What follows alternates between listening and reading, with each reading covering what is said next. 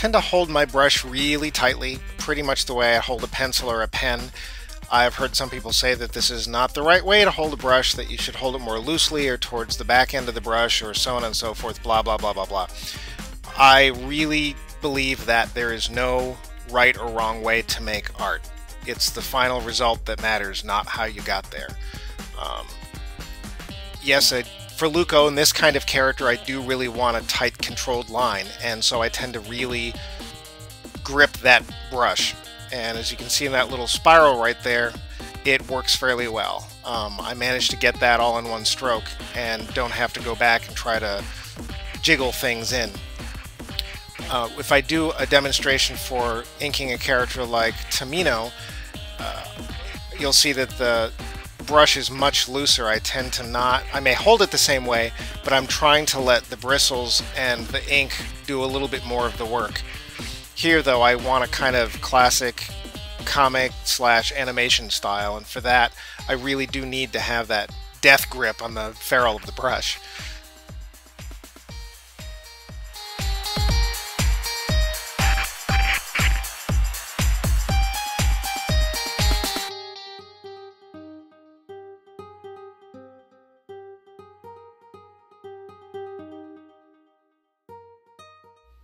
Another thing I'm probably doing wrong is that I use the same brush to ink everything.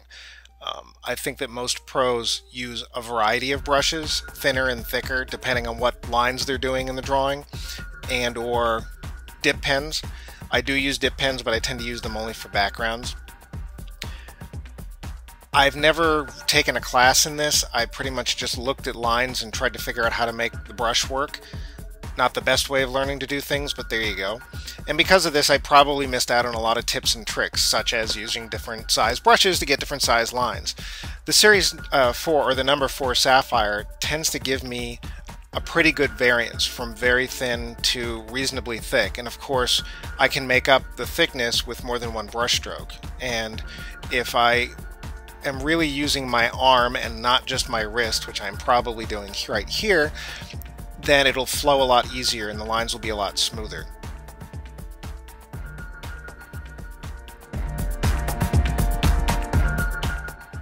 Speaking of tips and tricks, one of the tips that I found out through trial and error is if you get a kind of crappy ink, meaning that it's not as black as you'd like it to be, or it looks more like a wash instead of a thick black, leave the jar open for a couple of days. Preferably somewhere you're not going to knock it over. I've had this problem. But what happens is the excess water in the ink tends to evaporate out, and it'll thicken up your ink and darken it. This will happen naturally over the life of the ink as you're using the bottle and opening it and closing it anyway. And you'll find that unless you do a lot of inking, probably what will happen is before you get to the bottom of the bottle, your ink is turned into something that looks kind of like pudding and smells like a combination between fish and battery acid. Ink can go bad in that it can spoil, and it does have that nasty smell.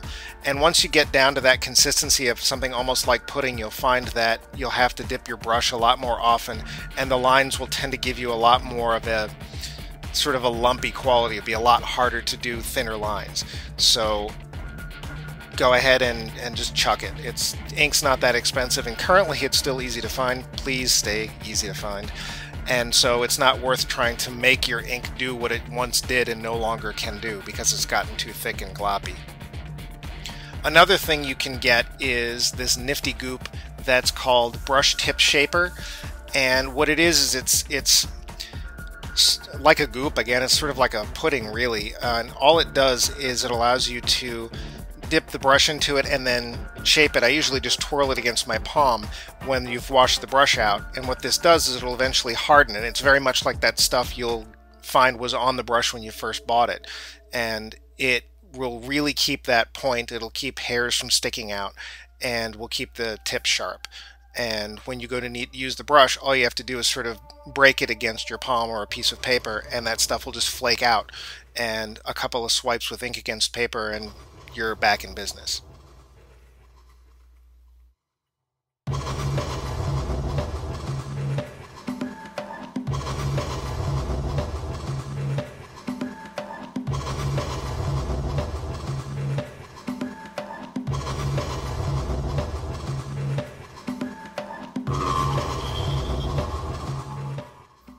Speaking of tips, something you can't see because it's going on off camera is every time I dip my brush, I will wipe it against a piece of paper to get rid of the extra ink that's probably collected at the bottom of the tip and keeps me from getting a really sharp line. Something else I also do is I will twirl the bristles in the ink so that it'll resharpen the point. Otherwise, I'll put the brush down and get a line thicker than I wanted it to be. Something else I used to do when I was learning is before actually inking a drawing, I would start off by just inking random lines on another sheet of paper, usually about 100 lines or so, just to get myself into the feeling of inking, into the process. Loosens myself up a little bit and really focused my attention on what I was doing. I don't do it anymore. I don't think I really need to, although I have bad inking days, but it was something that helped me feel whether I was in the right mood or ready to ink a particular drawing or not. And of course, since ink is pretty permanent and a lot harder to correct, it's better to know than not to know.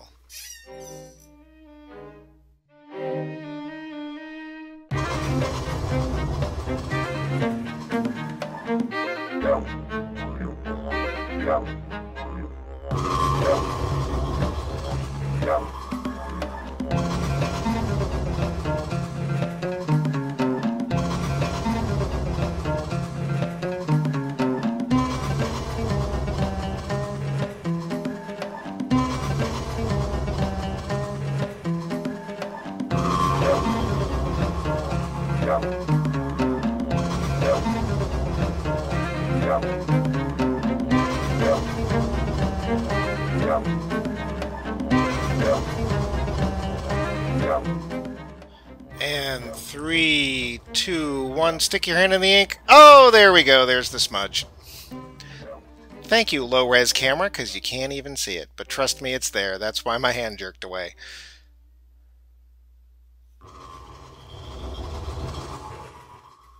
Well, this is pretty much it. The last detail to go in here is Lucco's other eyebrow. I hope this was of some use to folks, and if there's any interest, I'd be happy to do more.